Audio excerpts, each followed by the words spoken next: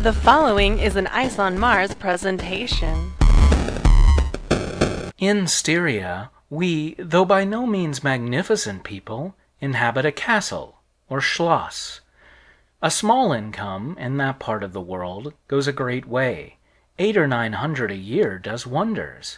Scantily enough, ours would have answered among wealthy people at home. My father is English, and I bear an English name, although I never saw England. But here, in this lonely and primitive place, where everything is so marvelously cheap, I really don't see how ever so much more money would at all materially add to our comforts, or even luxuries.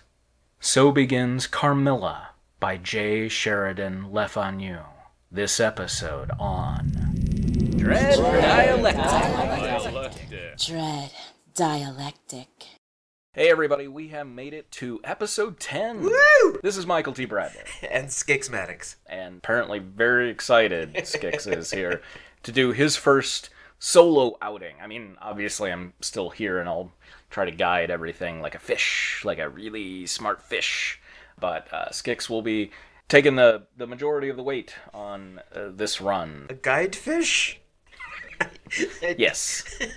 Okay. There's got to be a good fish-based pun there, but I'm blanking on it. Yeah.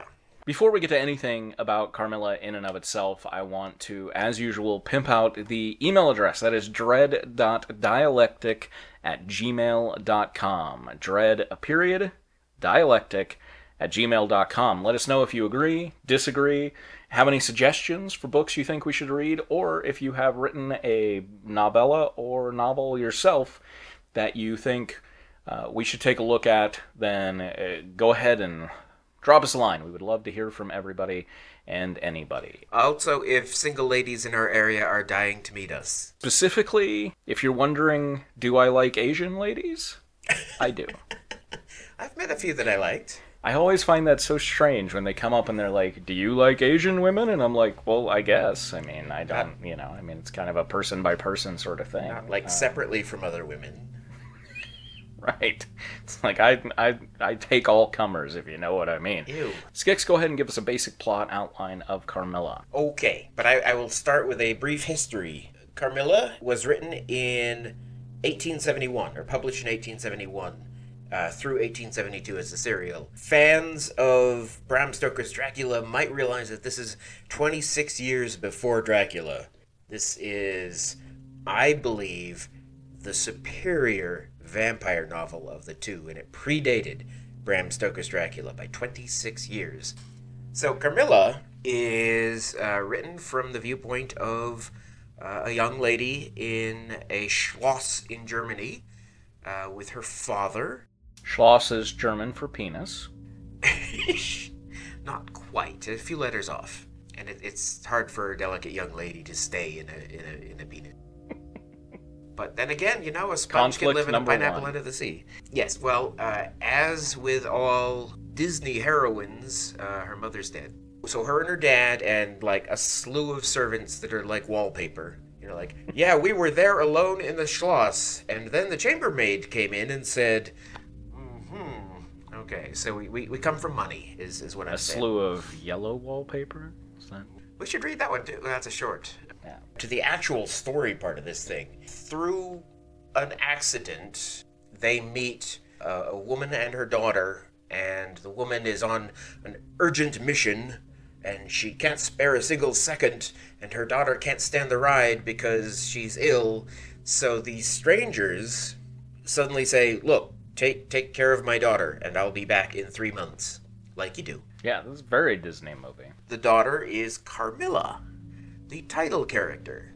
It's sort of written like a diary entry. I believe at that time it was law that you had to write things that way. Nobody understood any other form of narrative. Right. But if you cut like 2 or 3 sentences off at the beginning, at the end, it's a standard format novel. And for its day, it reads fairly modern to my eye. Our narratrix, whose name I forget because she's fairly forgettable, to be honest, starts feeling weak. Languid is the word. There's some lovely vocabulary in this story. And she starts having nightmares of this dark figure at the foot of her bed, and they start noticing that Carmilla is a little odd in that she sleeps very, very late, gets agitated in the presence of prayers. Historically, in this place, the legend of vampires is known. They are just simply genre blind, because it takes them a while to figure out what's going on. Carmilla is forbidden to tell the secret of her and her mother. This is part of the understanding when the family agreed to take her in. They weren't allowed to know anything about her. Where they're from, what the mother's mission was, anything. Spoiler, the mother disappears from the story, never comes back, is never explained. In fact, her presence is very odd once you get the final story. The really interesting stuff, and the reason that the story is memorable to modern readers is that Carmilla falls in love with our female narrator. Now, either the author or the narrator is really stupid. The narrator says, "And she was laying across my lap and hugging me and kissing me and telling me she wanted to be with me forever. How strange I thought she is acting. I don't understand. It's as if she were a boy in disguise, but no, she's not a boy in disguise." And the narrator seems to respond positively to this attention as well. But they spend a lot of time kind of describing how Carmilla is hitting on her. But I think the understanding of the author is that this was a sort of vampiric fascination she was putting on her. But boy, does it read like lesbians. Our typical setup is the good, the bad, the ugly. Good, what we liked, bad, what we didn't like, and then the ugly is the monster at the end of the book. I guess, we've kind of given it away multiple times here. There's vampires, but we can talk about kind of what distinguishes them and so on and so forth. Also, possibly there are lesbians. I guess we've spoiled that as well. Maybe this one you could take out any reference to vampires and just make it that she is a lesbian, and that's kind of the horror lurking beneath the surface here. It wouldn't be too hard to do that. She'd have to be like 300 years old and have a contagious disease. But other than that... So the good. Let's talk about the good, Scix. Actually, first, trigger warnings. Are there any trigger warnings for this book? If the little bit I've described about lesbians and vampires isn't triggering, then nothing else will be. So, yeah, let's talk about the good. All right. Fanu has a good and interesting use of language. He goes a bit kind of highfalutin, talky, extra verbiage, like the style of the times. But not too bad. I mean, it reads like modern language most of the time.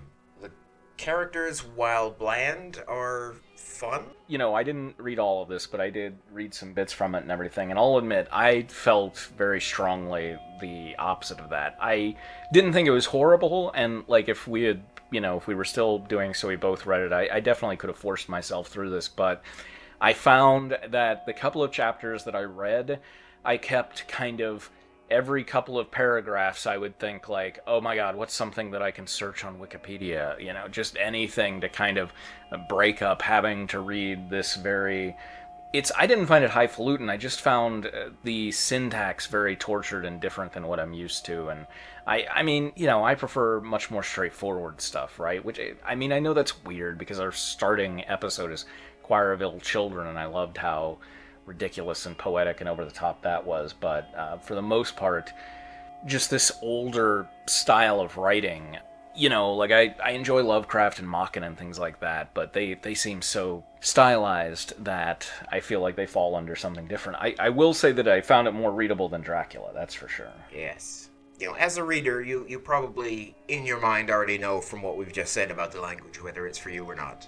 I like it, though it is wordy and antique, and it's too much of that for Michael, and that's fine. I started to say I really liked the characters, and then I realized that they're really bland, but I still liked them. There was one character toward the end that is, the most thoroughly described character. Not the main characters, but this little walk-on. He's interesting. I want a story about him. He's essentially the Van Helsing. The Van Helsing style character.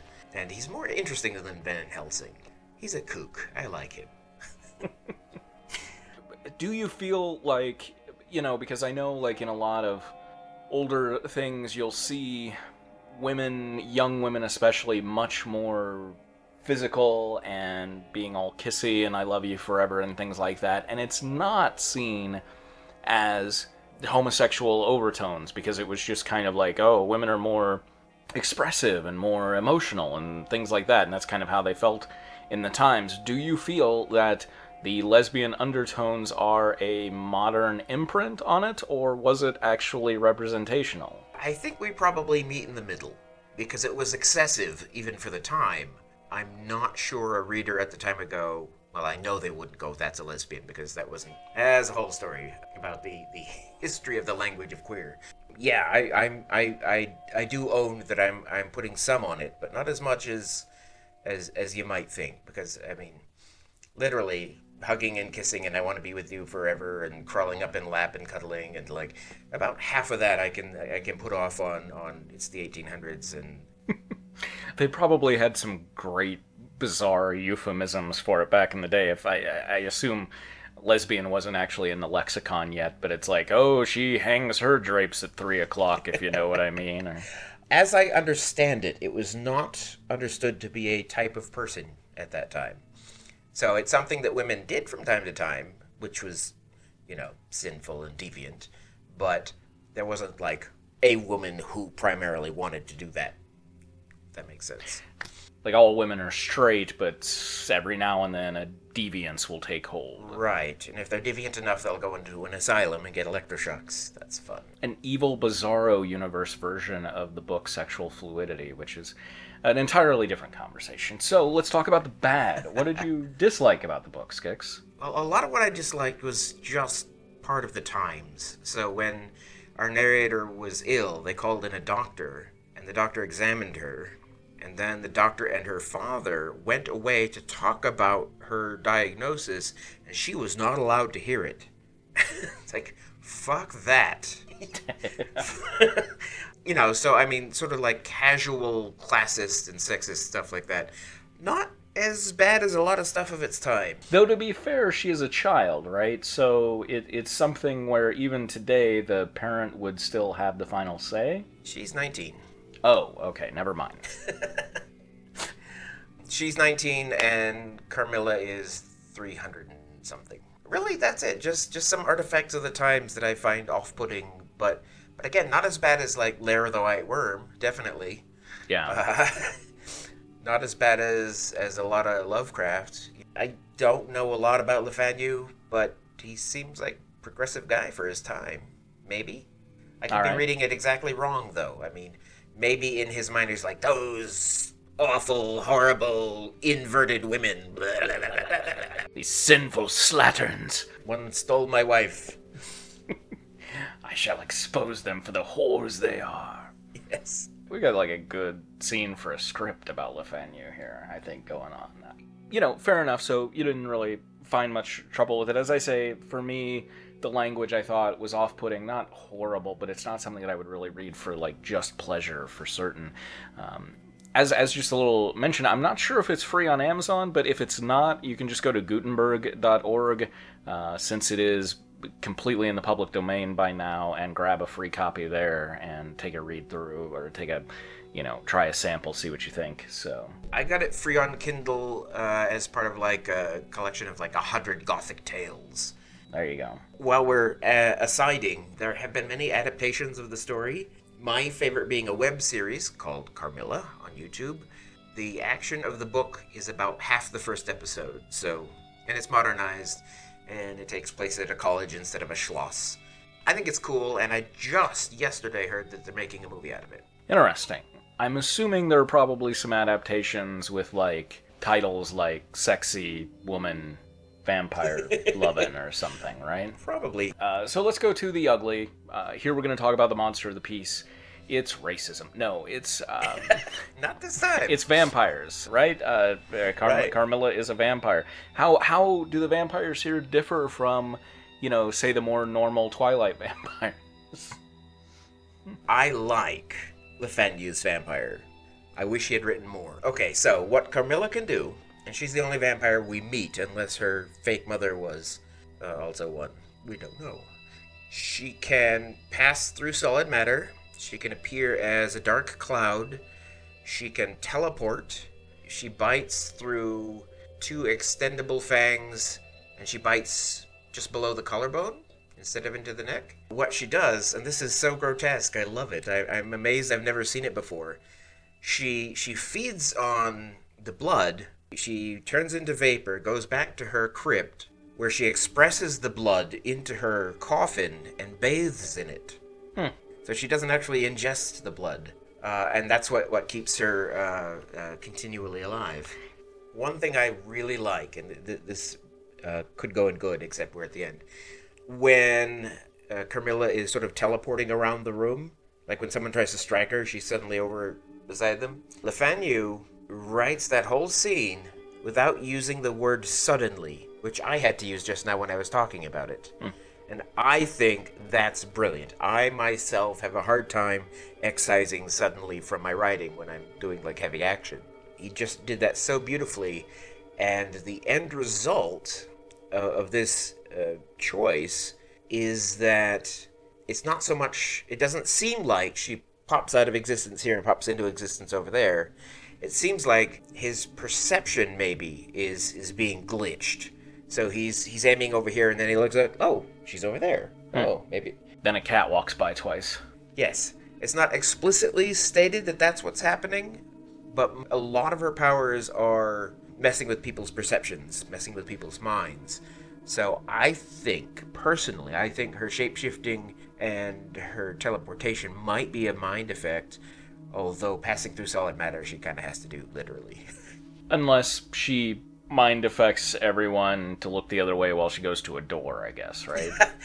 Yeah, or it is implied she goes out a window once, but she gets into her crypt without disturbing the vines and mosses that grow over it. Ah, I see. She might have a secret passage. You know, it has just come to me that Elizabeth Bathory was active in the 16th century, so I wonder if there were perhaps shades of that. I want, like, a sequel now, where it's revealed that Elizabeth Bathory was, in fact, a vampire. Possibly. So we discover not only is Carmilla a vampire, and we don't actually name it until the vampire hunter comes and says, oh, what you're looking at is a vampire. And everyone goes, what? Duh. There's no such thing as a vampire. Really, get this priest over here and we'll talk about it. So not only is Carmilla a vampire, but she is the Merkala Countess Karnstein. They're in Germany, so Karnstein, I guess. From 3 or 4 generations ago, a ruined castle in the neighborhood. And Carmilla is an anagram of Merkala.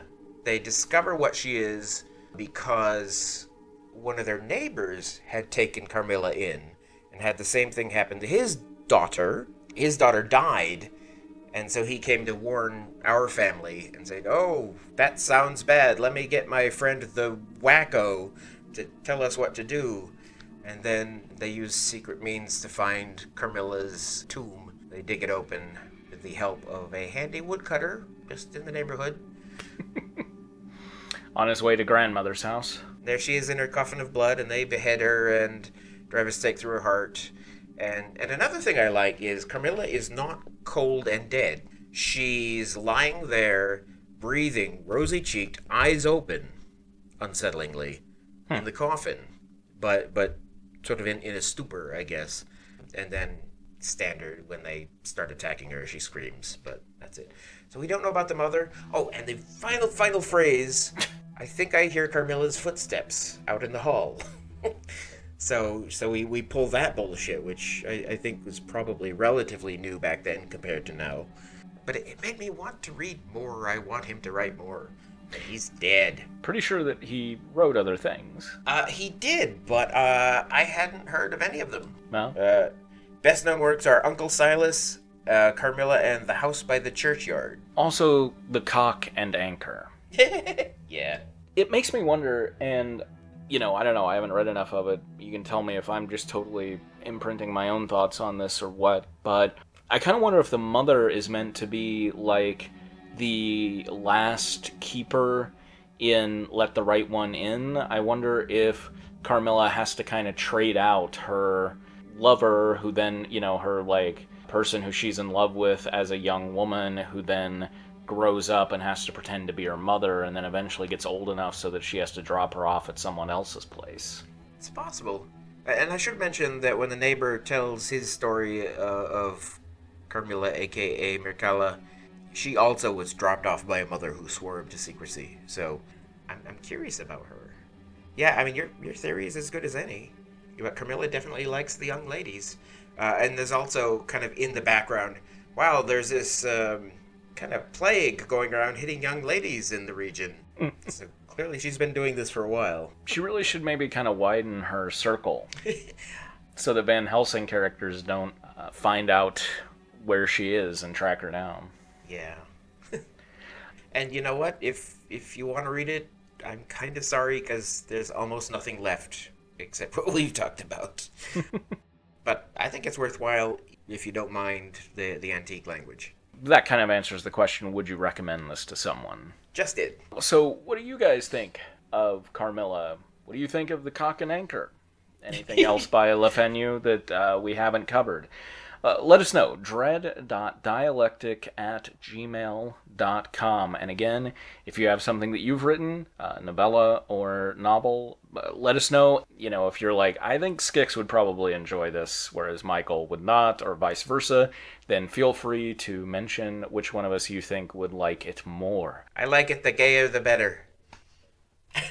All right, fair enough. And as usual, you know, like I think my tastes run a little more straightforward, in general. No pun intended. Too bad. Next time, we're going to be talking about Jaspierre, another book that I got from InstaFreebie, a little kind of look into the dark heart of man, or what have you. But for now, this is Michael D. Bradley. And this is Scixmatics. We are.